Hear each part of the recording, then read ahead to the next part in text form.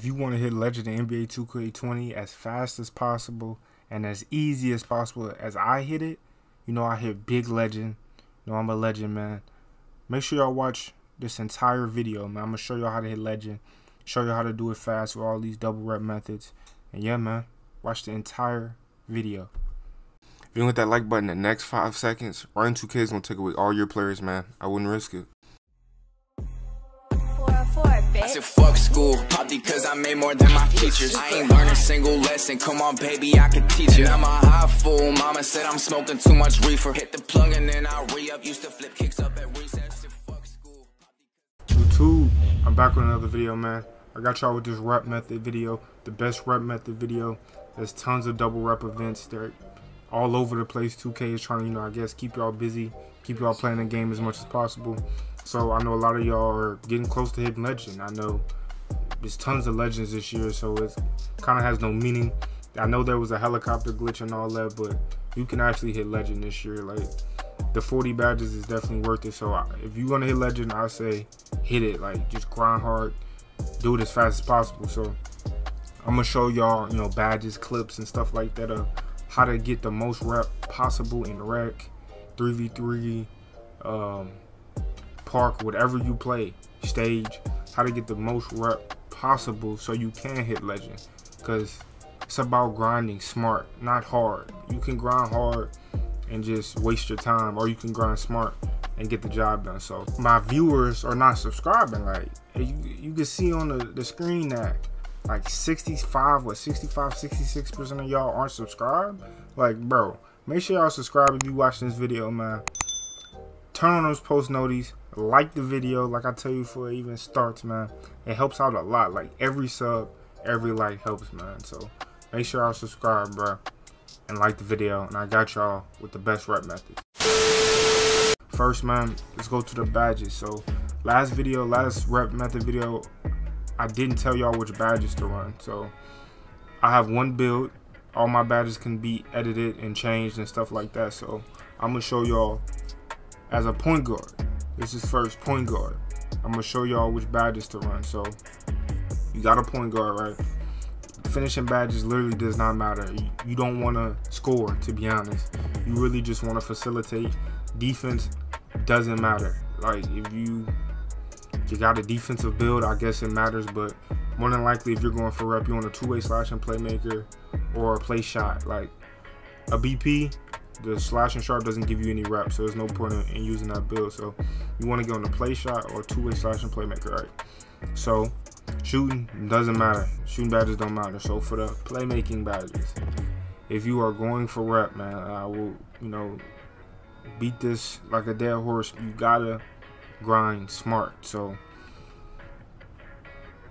best way is to put on playmaking badges, like actual playmaking badges, to playmake for others. So you want flashy passer on. I know a lot of y'all won't have 30 badges, 29 badges, whatever I have. I know a lot of y'all won't have that, but I'm gonna do just say, I guess, 20 badges. So say if you got 20 badges, you gotta make up your mind. You want diamond and floor general, but you need flashy passer. You also need lob city passer. So if you want to run this, run it. If you want to drop your unpluckable, you can maybe run floor general, drop your lob city, and run floor general Hall of Fame instead of diamond, and like bronze unpluckable. If you really want to run dimer, I guess you can.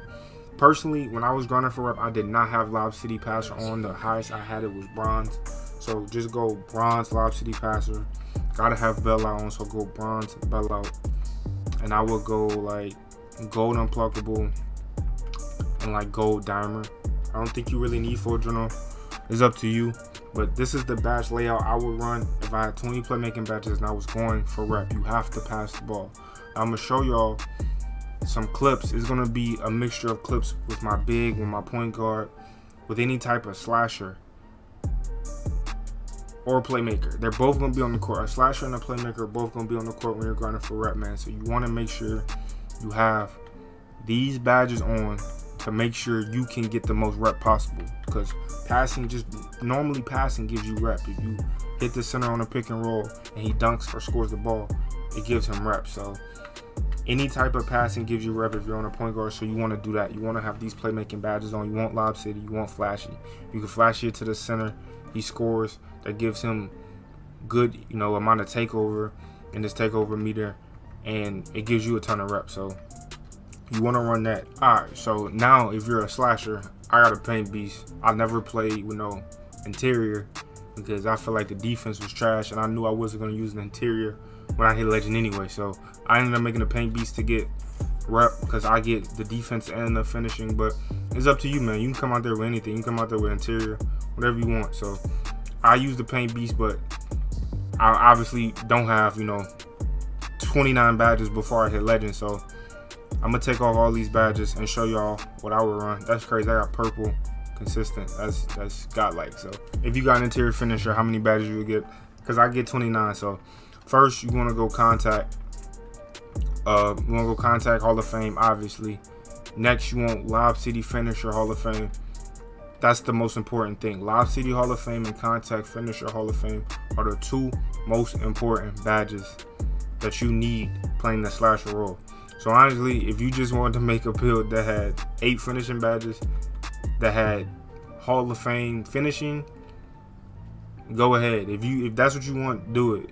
As long as it has finishing Hall of Fame, you're gonna get a lot of rep for that build. So how it works is the more you do what your build is, the more rep you get. It's pretty simple. So if I'm a playmaking shot creator, I play, make, and fade. That's it. I get tons of rep from doing that. If I'm a paint beast, I dunk the ball and I play defense. If I'm an interior, I just dunk. So that's how you get the most rep possible, honestly. Do what your build says it is. Alright, man. So I'm going to just explain to y'all what I'm kind of doing in these clips. It's simple. I know I faded right there, and then I just threw the lob. Then I threw another lob.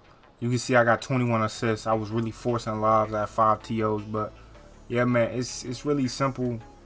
You get in there, go in the rec, go through whatever, just throw lobs or catch them. It's really simple. Like, look how we set this up. I get the ball to the lock. I tell him to set me screen. Corner, you know, stay in the corner, don't move. So I'm gonna get a dunk, snatch block. So yeah, man, I told my guard, because my guard was also grinding for legend, just to throw me lobs. This clip has multiple lobs in it, so I just told him, like, look, just throw me lobs. You grinding for rep, I'm grinding for rep. So just throw me the lobs, man, and that's really what he did. But yeah, man, it's really simple. So just throw lobs. So yeah, man, that's really it for this video. I'm out.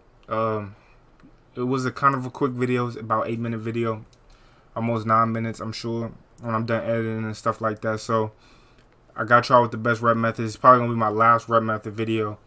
Just kind of getting tired of making the same video, so this is gonna be my last rep method video. Hopefully it does well.